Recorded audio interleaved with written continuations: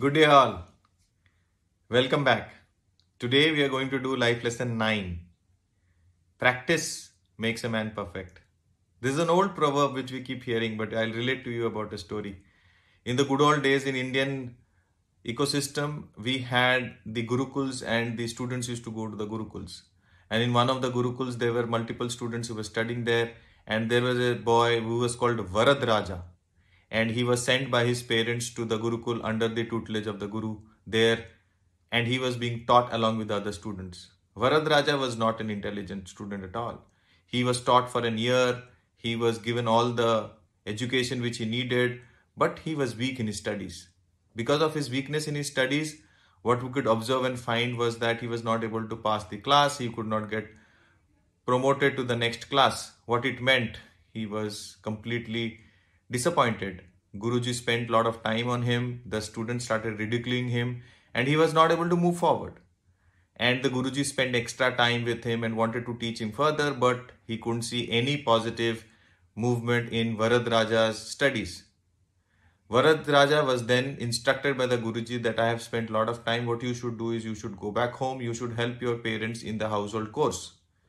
With a lot of disappointment and unhappiness, Varad Raja came back home and he started helping the household activities and the course which was given to him by his parents. In one of these days when he was feeling thirsty, he walked down to the well. When he walked down to the well, he looked down upon the well to pick the bucket of water. He found that on the stones there was marks and there was women around the well.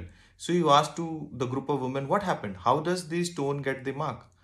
The woman related that the rope which is there to pull the bucket of water, if it keeps hitting the hard stones, it gets the mark. He said the rope is very soft, but he said over a period, he was told over a period of time, when the ropes keeps hitting, it creates a mark. Then came an enlightenment to him. Varad Raja understood that with effort and lot of time and lot of patience and lot of practice, if the stone can get a mark of the rope which is of so soft in nature, why can't I make the difference? He went back to the Gurukul, he started studying, and over a period of time, what he was able to build was classic. He was the one, after a few years, he became not only a great teacher, but a Sanskrit grammar who composed the Siddhanta Kumudi, the Madhya Siddhanta Kumudi, the Sara Siddhanta Kumudi, and the Griha Padmana Yaraji. And what it means is very simple. Practice is very important, whether it is sports, studies, any discipline which you pick up. You cannot succeed without success. And for that, you have to keep practicing. If you merely sit there thinking luck will come, and without practice you will be able to reach what you want to do, there is nothing else but regret which will come your way. Therefore, putting practice, putting patience, having hard work and perseverance and keep on doing what you want to do will help you to reach your destination.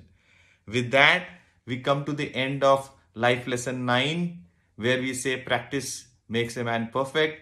Thank you so much for watching my video. Keep watching. If you want to like my video, please press the like button. If you want to subscribe to my channel, please subscribe by pressing the subscription button. Thank you so much. Keep watching. Have a good day ahead.